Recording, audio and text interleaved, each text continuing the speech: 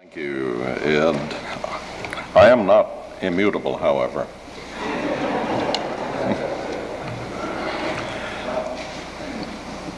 We're beginning the 10th chapter in our exposition of Hosea, and it is comforting to turn to something that is immutable, and that is the teaching of the Lord God in His Word. Israel is a luxuriant vine. He produces fruit for himself. The more his fruit, the more altars he made. The richer his land, the better he made the sacred pillars. Their heart is faithless. Now they must bear their guilt. The Lord will break down their altars and destroy their sacred pillars. Surely now they will say, we have no king, for we do not revere the Lord. As for the king, what can he do for us? They speak mere words. With worthless oaths they make covenants, and judgment sprouts like poisonous weeds in the furrows of the field. The inhabitants of Samaria will fear for the calf of Beth-aven. And remember, what our prophet is speaking about is the fact that when the northern kingdom separated from the southern kingdom in the days of Jeroboam, realizing that if something was not done about the worship in the northern kingdom, going to Jerusalem year after year for worship would surely do away with the northern kingdom. And so Jeroboam set up two calves for worship, one in Bethel, one in Dan. Now the one in Bethel is the one of which Hosea is speaking. Bethel, as you know, means house of God. Hosea calls it Beth-aven. Aven means iniquity in Hebrew. And so he speaks of Bethel, which to the northern kingdom was house of God, as house of iniquity, because it's in Bethel that they go to worship the calf that Jeroboam had set up. So one notices the cynicism, I guess, or the sarcasm better, with which Hosea addresses those who are citizens of the northern kingdom. It's not Bethel, it's Beth-aven. Indeed, its people will mourn for it, and its idolatrous priests will cry out over it, that is, the calf, over its glory, since it has departed from it. God's going to do away with it, because he's going to do away with the northern kingdom, is what Hosea is speaking about. The thing itself will be carried to Assyria as tribute to King Yareb. Now, this is a reference to the king of Assyria, and one of the characteristics of the king of Assyria, like the characteristics of any person today who wants to, as sovereign over one territory, to enlarge his territory, he looks for a way in which he can be critical of the place whose territory he desires. And so he will do everything he can to ultimately have a little conflict by which he can take them over. We who have lived in the 20th century have seen this particularly in Nazi Germany and the little conflicts that Hitler picked with Czechoslovakia and Austria and so on. And we also see it in the Soviet Union. And so this king of Assyria, George Adam Smith, referring to this King Yareb, because that's a term from Hebrew also, which means to have a conflict or to have a case against. The Hebrew word reeve means to contend with. And so he calls him King Yareb, or as George Adam Smith, the great Hebrew scholar from Scotland, translated it, King Pick a Quarrel. So this is King Yareb, King Pick a Quarrel. So the calf is going to be carried over as tribute to King Pick a Quarrel. Ephraim will be seized with shame, and Israel will be ashamed of its own counsel. Samaria will be cut off with her king, like a stick on the surface of the water. Also the high places of Avin, there again, the high places of iniquity, the high places where they had the worship of the golden calf. The sin of Israel will be destroyed. Thorn and thistle will grow on their altars. Then they will say to the mountains, cover us, and to the hills, fall on us. From the days of Gibeah you have sinned, O Israel. There they stand. Will not the battle against the sons of iniquity overtake them in Gibeah? When it is my desire, I will chastise them, and the peoples will be gathered against them when they are bound for their double guilt. That double guilt is probably a reference to the fact that they resorted to Baal for worship, and then when difficulty came, they resorted to worldly allies in order to help them, rather than turning to the Lord God in repentance. And Ephraim is a trained heifer that loves to thresh, but I will cover her fair neck with a yoke. Now, you know, I did not grow up on the farm. Sometimes, just rarely, sometimes I wish that I had, because there's so many things I would understand in the scriptures if I had grown up on the farm. And I confess that when I read the Old Testament, I often have to have my dictionary there to find out what some of the rural metaphors mean. And that puzzled me. Ephraim is a trained heifer that loves to thresh. Why would a heifer love to thresh? I don't know any heifers that I can ask about it. So I took down my dictionary and did a little looking into it and found out that probably what this means in the light of the Old Testament is that in threshing, the work is relatively mild. That is, the heifer doesn't have a whole lot of work to do in comparison with other duties in threshing. That is, the separation of seed from the rest of the grain. And furthermore, in the Old Testament, remember, in the threshing, it was specifically stated in the book of Deuteronomy that it would be right for them to not have a muzzle upon their jaws when they were threshing, in order that they may be able to eat. And so that was one of the gentlenesses of the Lord God revealed. And therefore, he says, and Ephraim is a trained heifer that loves to thresh. Those animals loved to thresh rather than other duties because they could also eat. And it was light work, so to speak. But God's going to make it different. And so he says, and Ephraim is a trained heifer that loves to thresh. By the way, any of you from the farm, you can come and correct me if you like, because I grew up in the city. But I will come over her fair neck with a yoke.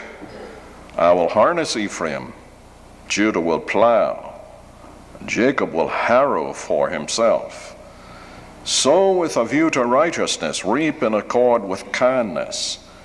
Break up your fallow ground, for it is time to seek the Lord until he comes to rain righteousness on you.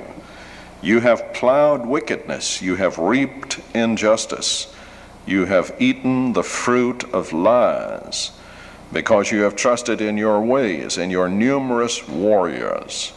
By the way, you can notice the chain of causality in verse 13. You have plowed wickedness, you have reaped injustice, you have eaten the fruit of lies. So again, people who understood rural life would understand plowing in order to sow the grain or whatever, then the reaping, and then the possessing and eating. So that's what he's speaking about when he says you've plowed wickedness, you've reaped injustice, you've eaten the fruit of lies. This is the product of your work. Because you have trusted in your way and your numerous warriors, therefore a tumult will arise among your people, and all your fortresses will be destroyed, as Shalman destroyed Beth Arbel on the day of battle. Evidently a reference to Shalmaneser, the Assyrian king who in one of his campaigns had destroyed the place by the name of Beth Arbel. When mothers were dashed in pieces with their children, thus it will be done to you at Bethel because of your great wickedness. At dawn, the king of Israel will be completely cut off. Don't you know that message was popular in Hosea's days? Don't you know the northern kingdom just waited for the word that would come from the prophet's mouth? And don't you know they gathered around and said, I just wonder what Hosea will say to us next. I can't wait to hear what that prophet has to say. Well, I imagine that probably if you had voted on the most unpopular man in the northern kingdom, Hosea would have been one of the leading candidates. Let's bow together in a word of prayer. Our subject this morning in the continuation of the exposition of this great prophecy of Hosea is the danger of the divided heart. Like a skillful and experienced physician, the prophet Hosea keeps probing at the core of Israel's sin, which seems to be their idolatry. Now, that analysis given by another commentator upon the book seems to me to be true. Chapter 10 is the conclusion of the great discussion of Israel's pollution and Israel's punishment. In chapter 11, you'll notice that a new note begins to appear. It begins, when Israel was a youth, I loved him, and out of Egypt I called my son. And so the note of compassion in the last few chapters of the book will assume importance and emphasis. But chapter 10 is a great discourse on the need of setting proper priorities before God. What are we really after? What is our purpose in life? Prosperity, happiness, good health, a long life, success in the church, crowds, statistics, buildings. David said something that I think is very appropriate in answer to the question. David said, one thing have I desired of the Lord, and that shall I seek, that I may dwell in the house of the Lord all the days of my life. The Apostle Paul echoed it. He said, brethren, I do not regard myself as having laid hold of it yet, but one thing I do, forgetting what lies behind and reaching forth toward what lies before, I press on toward the goal for the prize of the upward call of God in Christ Jesus.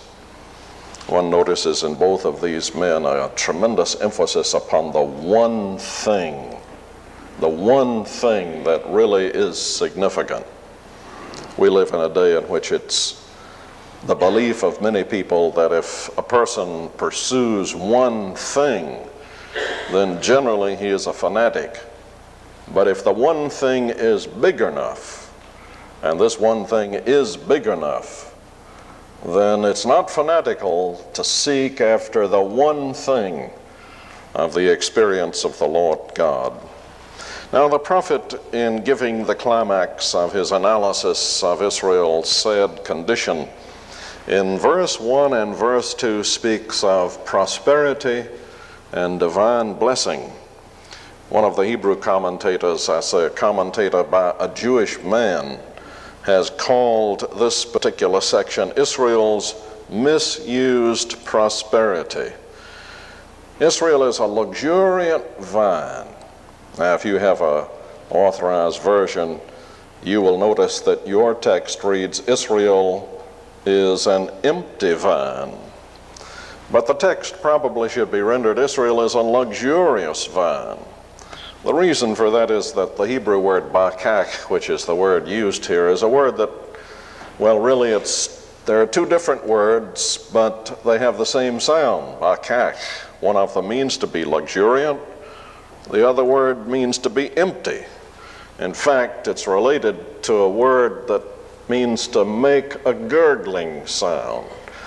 Just like you were to take a bottle that was full of water and turn it up like this and then listen to the gurgling sound as the water came out, like from a flask or something.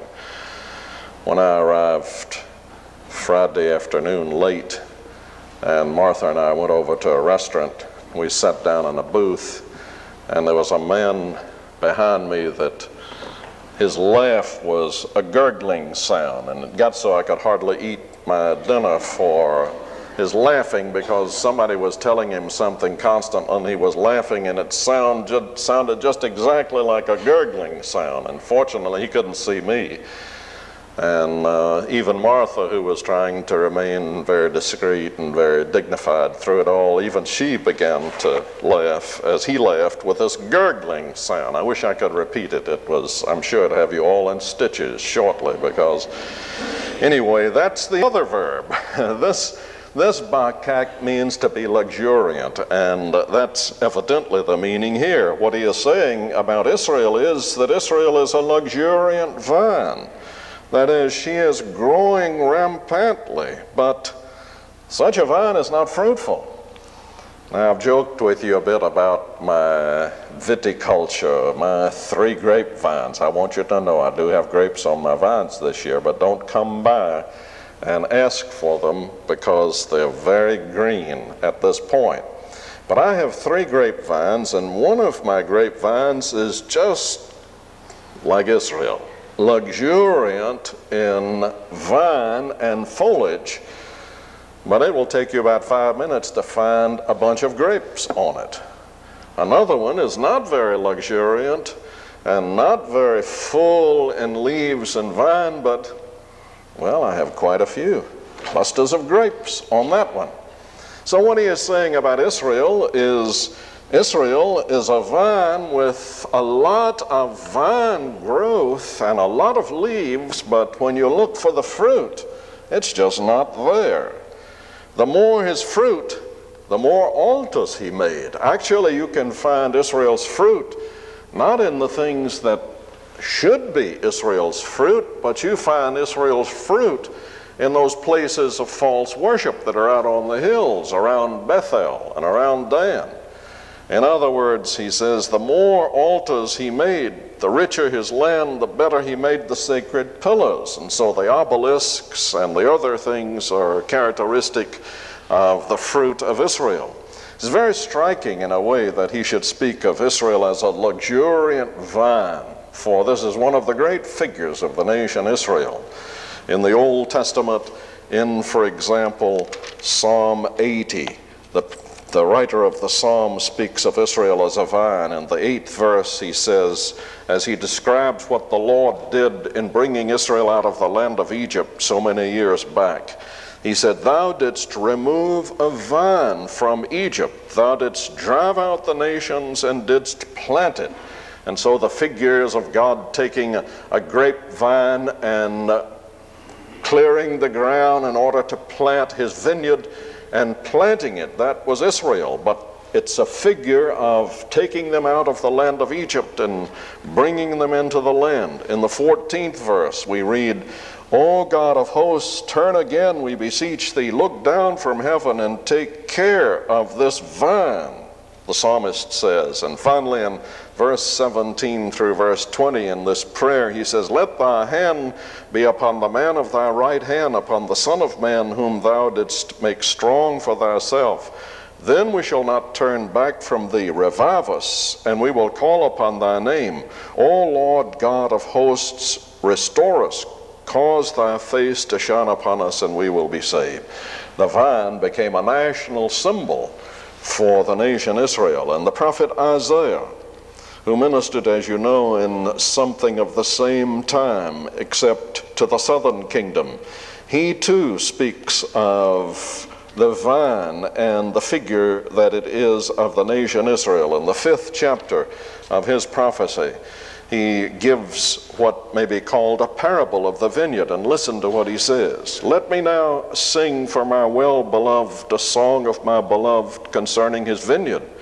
My well-beloved had a vineyard on a fertile hill, and he dug it all around, removed its stones, and planted it with the choicest vine. That's the nation Israel. And he built a tower in the middle of it, and he hewed out a wine vat in it. Then he expected it to produce good grapes, but it produced only worthless ones. Now, O inhabitants of Jerusalem and men of Judah, judge between me and my vineyard. What more was there to do for my vineyard that I have not done in it?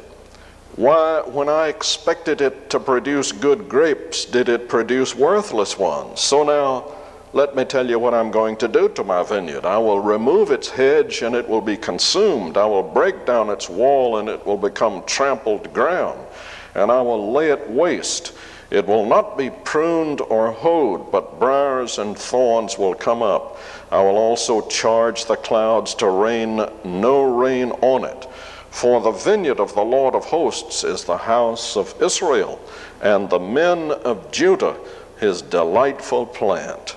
Thus he looked for justice, but behold, bloodshed or oppression, for righteousness, but behold, a cry of distress. And Isaiah puts that in very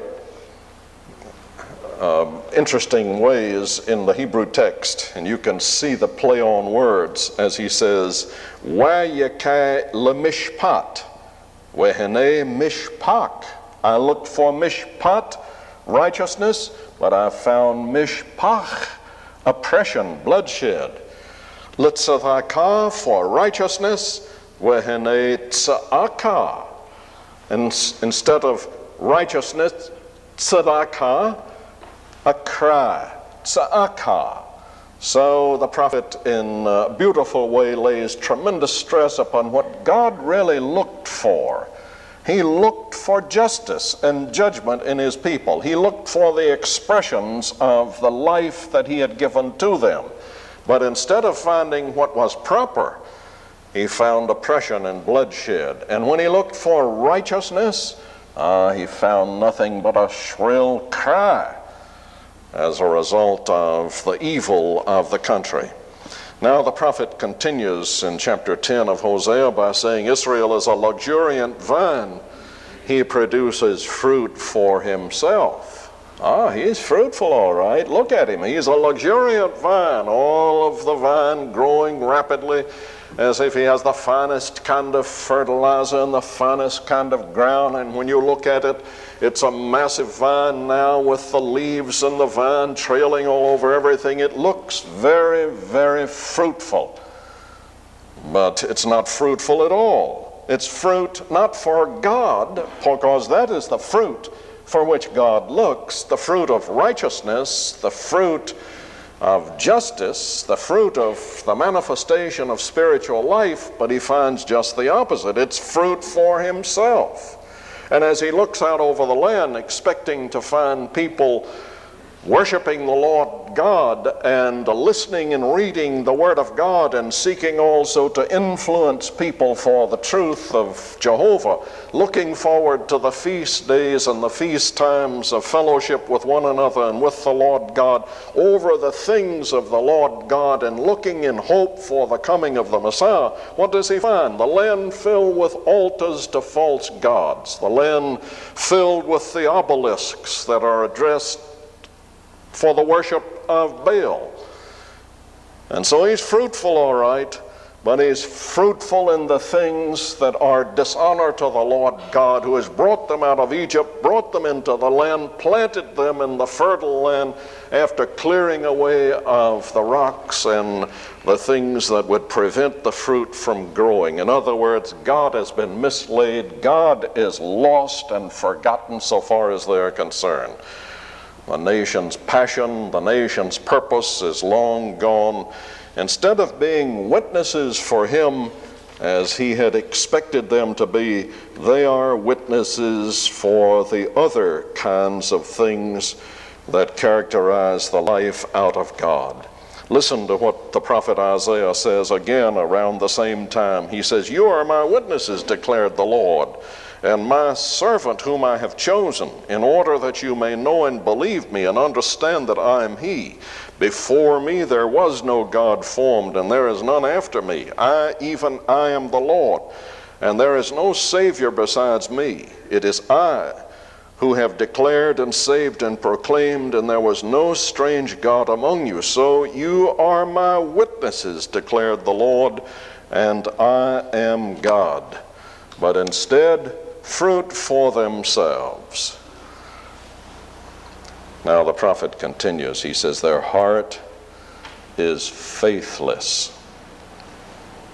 One of the commentators translates this as false. Their heart is false. Another translates it, their heart is tricky. And as you know, in the Authorized Version, we have their heart is divided. Well, if we were to be strictly true to the Hebrew text, it should be rendered faithless or false. But when a heart is faithless and false in spiritual things, having made great profession of the truth of God, then usually it's because that heart is divided. And so the faithless falsity of the human heart is a result of its divided condition. It's false. It's false in the sense that it is deceptive. Strictly speaking, this word means something like smooth, but smooth, deceptive. A person, we say, he speaks very smoothly, but often we mean he's very deceitful. He doesn't mean exactly what he says. He really is a smooth talker, but you better watch out for him. It's like the psalmist said, his mouth was smoother than butter, but ultimately false, because the heart is divided. Strictly speaking, this word was also used since it meant smooth, essentially, in its root. It was used of dice, of playing games with dice. And one of the commentators said that what they are doing and what was characteristic of them is characteristic of us today. When we speak of a man who is dicing away his inheritance, we mean he's gambling it away. And what they were doing was gambling with God. They were gambling their own basic well-being by the things that they were doing. So their heart is faithless. Their heart is divided. They're dicing their inheritance away. They are gambling with God. They have false and tricky hearts. In other words, instead of having an encounter with the Lord God, they are evading Him. Now, do you think that could possibly happen in Believer's Chapel? Do you think that it could possibly happen where the Word of God is preached, that we should have people who would avoid an encounter with the Lord God and seek really to evade Him and do it in spiritual language? One doesn't have to read much of the Bible to know that that's where you should look for that. That's really where you should look for it. You should look for it in the midst of the people who belong to the covenant of God. These were people who had the covenants. They had the Abrahamic covenant. They had the Mosaic covenant. They had the Davidic covenant. They were to have the new covenant. These are the people of whom Hosea is speaking about. He's talking about the covenant people. And if you think that human nature is different because it's 1984 and not the 8th century before the time of our Lord, you don't understand human nature at all. This is the same human nature of which we have participated ourselves. And we can sit in Believer's Chapel and we can look very spiritual, but you know it's possible to be gambling with God in Believer's Chapel just as it is anywhere else. And in fact, it's possible even to look very fruitful. A luxuriant vine, producing fruit not for the Lord God, but fruit for ourselves. Now the prophet with the third verse goes on to speak about pollution and judgment, because God is a God of righteousness. He's not soft-hearted like we are. He doesn't say, well, they're not really serving the Lord God, but I cannot really bring myself to discipline them. God is not like that, for our good. And so he says, surely now they will say, we have no king, for we do not revere the Lord. As for a king, what can he do for us? It's very revealing of the depth to which Israel, the covenant people, have descended. Think of it. They've descended to this depth where they are able to say, we have no king. We don't revere the Lord. As for the king, what can he do for us? Now, Hosea was probably the king at this time, and he was a puppet of Tiglath-Pileser of Assyria, and perhaps they're talking about him in that way. They freely admit that the reason for their political humiliation is we don't revere the Lord. Then they ask the cynical question in sour grapes of what value is a king? They only make empty covenants. And so God goes on to speak. They speak mere words with worthless oaths. They make covenants. Judgment sprouts like poisonous weeds in the furrows of the field.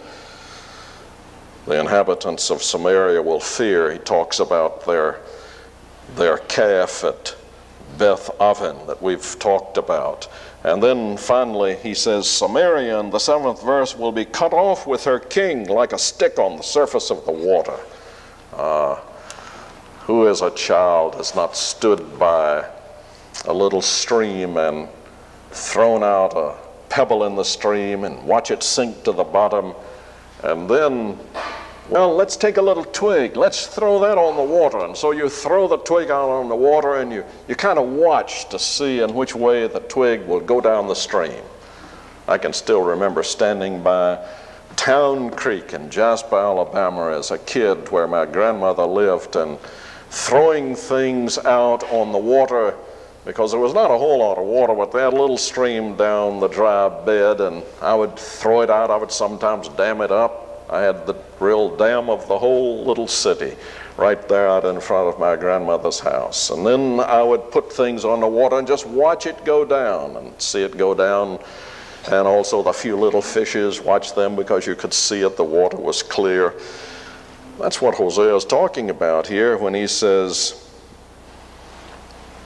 Samaria will be cut off with her king like a stick on the surface of the water, and will have no stability any longer. The helplessness of the king and the helplessness of the people is beautifully set out by that figure.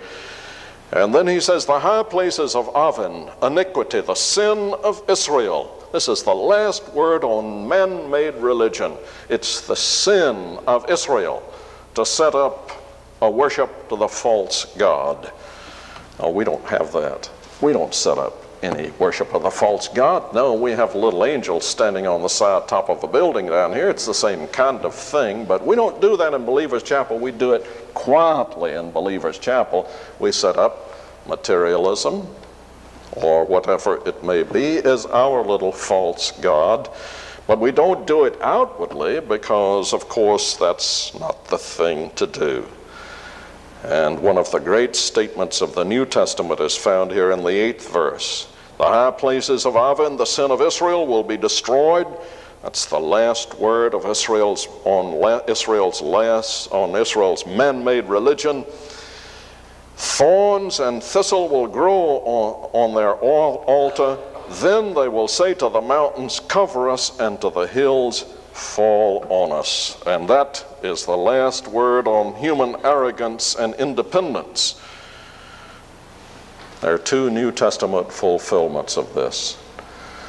Over in the book of Luke, the Lord Jesus makes reference to this because, as I've said before, you know, our Lord was a student of the Old Testament. He read all of these things. He pondered them as the man. And as he is Going toward Calvary's cross, he turns to the daughters of Jerusalem who are standing by him as he goes. Daughters of Jerusalem, stop weeping for me, but weep for yourselves and for your children. This is Luke 23:28. For behold, the days are coming when they will say, blessed are the barren and the wombs that never bore, and the breasts that never nursed. Then they will begin to say to the mountains, fall on us, and to the hills, cover us. In other words, they, in their taking of me to Calvary's cross, will ultimately realize that their hope is gone. There is no way in which they can face the eternal God, and then anything that will prevent them from entering into the presence of the Lord God will be welcome. Even the hills and the mountains falling upon them will be better than facing the Lord God.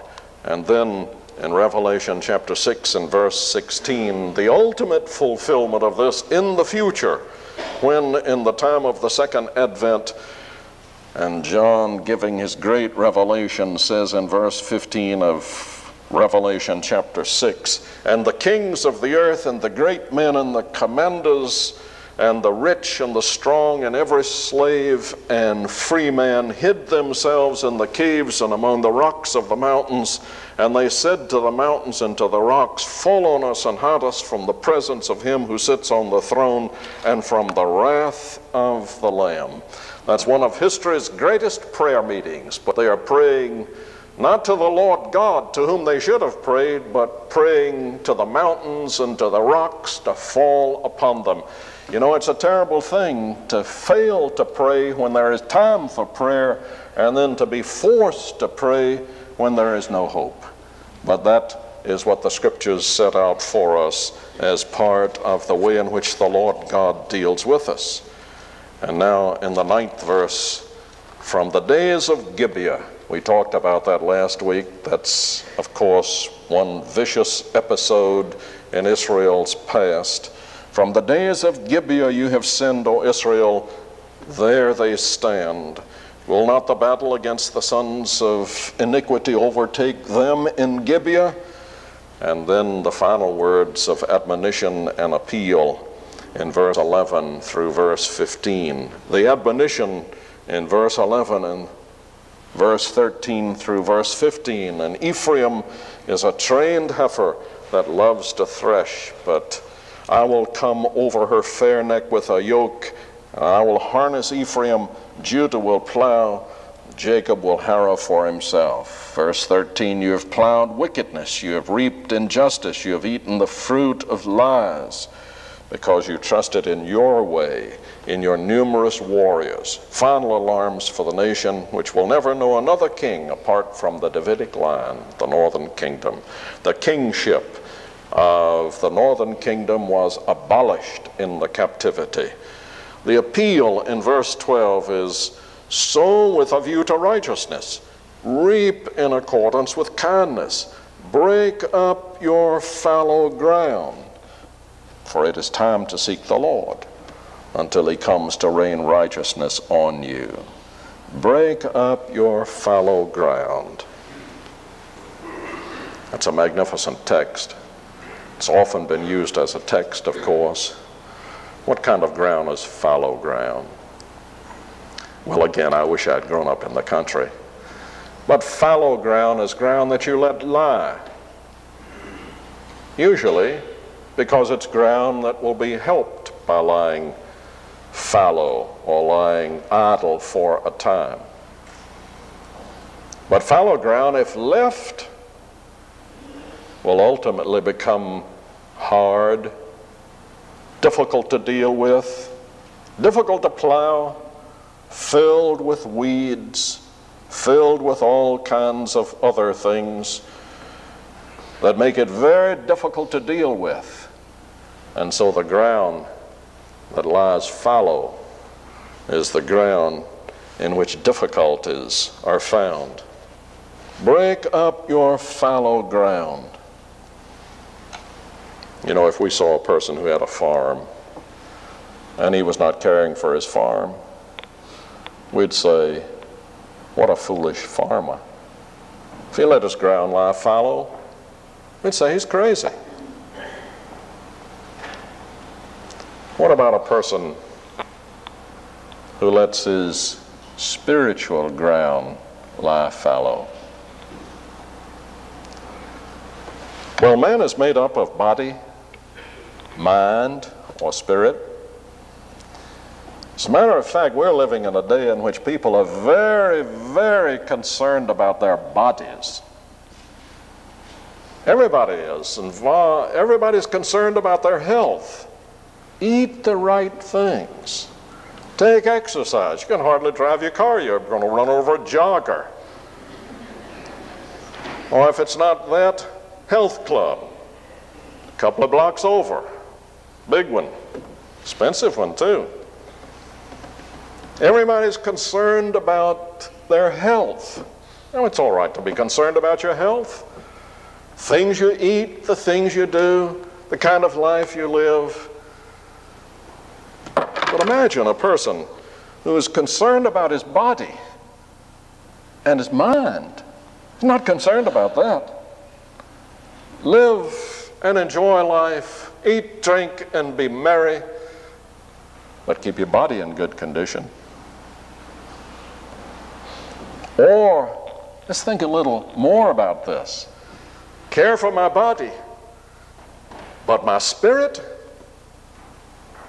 let it lie fallow. How foolish. How foolish can a person be to be so concerned about his body or even his mind? Some ought to be more concerned about their minds, mind you. But my spirit, let my spirit lie fallow. How foolish that is. How foolish to be concerned about things that are not nearly so significant as my spirit. It's amazing that we can read something like this and realize that this is something that has happened to man from the beginning, since Adam fell in the Garden of Eden. He can care about his body, he can care about his mind, but his spirit or his soul. Now Hosea says, for it is time to seek the Lord. When? Well, when you're young, first of all. When you're young. When your mind and your spirit, it seems, are often tenderer to the things of the Lord God.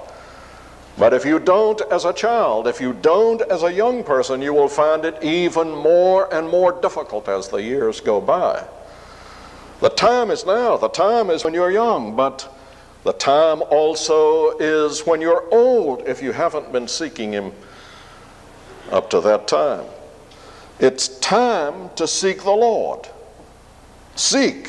Think of it. Seek the Lord. Where can the Lord be found? Down the hall there? Over in one of the classrooms here? Out on the parking lot? At home? Downtown Dallas? Ridiculous when you think about it. The Lord's here. He's here. He's right here with us. We don't have to seek the Lord in that sense. He's right there waiting for us to call upon Him. You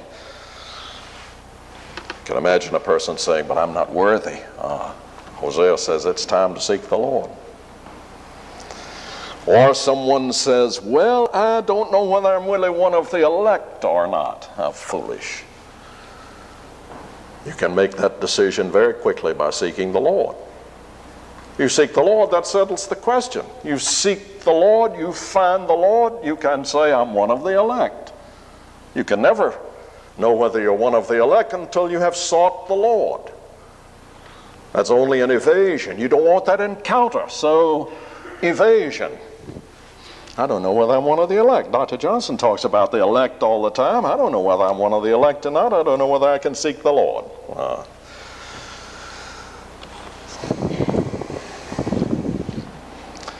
Now, in case you have any difficulty about seeking the Lord and have difficulty in finding Him, remember, oftentimes in our experience, seeking the Lord comes to be an experience that stretches over a little period of time.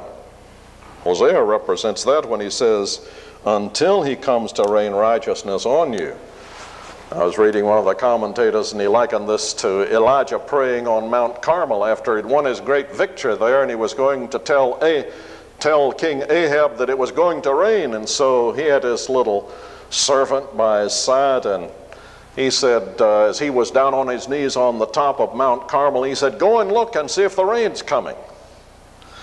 And he went, he came back and said, there's no sign of the rain. Elijah said, go again. Came back, there's no sign of the rain. Go again. This went on until finally the seventh time. Can you not imagine Gehazi, his servant, was saying, for goodness sakes, I'm tired. And he said, go again for the seventh time. And he came back and he said, well, there's a little cloud out there. It's about the size of your hand. And Elijah said, get up, get going. You better go tell Ahab it's going to rain, because his chariot out here is going to get clogged up in the mud if he doesn't, in a hurry, go back to the capital. And you can see everybody gets in there, whatever the conveyance they had, and King Ahab is in his chariot. And who's leading the procession? Elijah the prophet, the man who sought the Lord until he found him and sought his answer. Well, let me conclude, because our time is up. It's a solemn fact that we're all sowing every day of our lives. Are we sowing to the will of God? Or are we sowing to ourselves? And the solid test of the life of the church and the individual is our passion and our purpose. Is it the crowd, the whirl of the machinery, materialism, all of the things with which Satan would obstruct our seeking the face of the Lord God? Is it the multiplication of the pillars and the obelisks and the altars? Is our heart, like Israel's heart, a smooth, divided heart? We may stand, of course, and be divided in creed and in our view of the ordinances and things like that, but we cannot be divided in heart. It's a fearful disease to have a divided heart. You'll notice he says it's a divided heart, not a divided mind, because the vital organ is the heart. No physician can ultimately heal the human heart, and it has its awful symptoms. One of the symptoms of the divided heart, formality. Yes, we attend the church. We attend a Bible-believing church. We attend a church in which the doctrines of the grace of God are proclaimed. Formality. No real understanding of the things of God. No real appreciation of them. That's the divided heart. Inconsistency. On Sunday, we are spiritual, we think, and on Monday, we don't really care too much. Or another symptom, we're interested in all kinds of things. We're interested in religion, we're interested in politics, we're interested in society and in the social things of life. And we can speak of religious things, but we often speak of them frivolously, of course. And we cite little texts of the Bible in order to justify humorously the things that we are doing, flippancy in the things of the Lord. That's a sign of the divided heart too. And we do not realize the terrible consequences of it. You know, it is a sad fact, but in evangelicalism in our city, so often these things exist. 2 or 3 years ago, a couple who are not members of this church called me, and they said they were changing their line of business, and they were looking for a place in which to set up a business. They had made contact with a national distributor of hardware. If I said the name, you'd all know it. And they had an arrangement with them when they found the place that they would build the store and this company would back them. And so they made arrangements with a Christian real estate agent, a member of one of our evangelical churches in North Dallas. And so the Christian real estate agent traveled with them all over the city. They went to various places of the city looking for the precise place. And finally, they found what they thought would be the ideal spot. And so when they began to make arrangements to buy the property, they discovered to their amazement that it had been sold to a friend of the real estate agent, a Christian friend of the real estate agent. In other words, the Christian was the one with the divided, deceptive heart. Amazing, isn't it? Amazing? No, that's human nature. That's what follows if we do not give the Lord God the place that he should have in our lives. The prayer of the Old Testament saint was, "Unite my heart to fear thy name." May God give us a united heart, not a divided heart. May God help us to realize that the only true security lies in the right relationship with the Lord God. If you're here this morning and you have never believed in Jesus Christ, your heart is lost. And may God help you to realize that Jesus Christ has offered an atoning sacrifice, and it's time to seek the Lord. And if you seek him out of a genuine heart, you shall find him. Find him as your Savior and Lord. May God help you to come to him. Shall we stand for the benediction?